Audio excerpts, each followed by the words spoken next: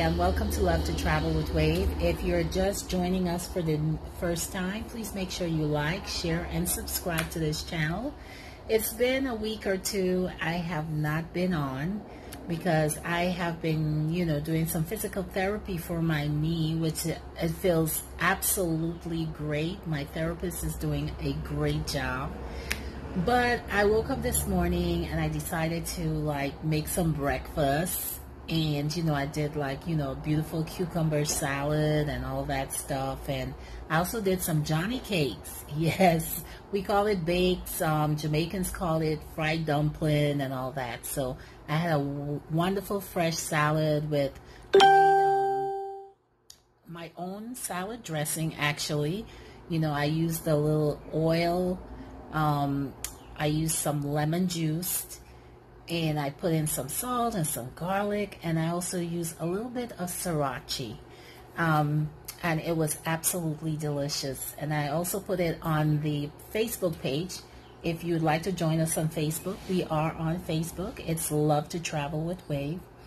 But after I did all of that, I'm ready to wash my dishes, and then I noticed that there is no running water. Yes. So when I hear people talking about in Ghana, the lights go out, there's no running water. In the Caribbean, we experience that as well. So I'm sitting here waiting to see if the water will come back on. If not, I do have some jugs that I do have here, so I probably would have to wash the dishes with it and also take a shower as well, a bath actually.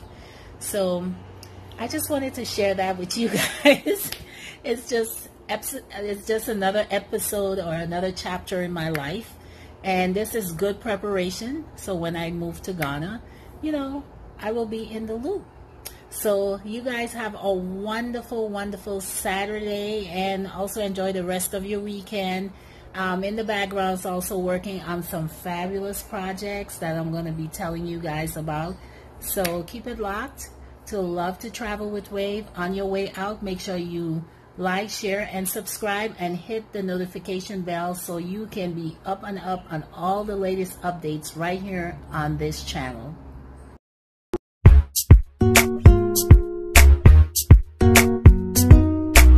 Thank you for joining us on Love to Travel with Wave.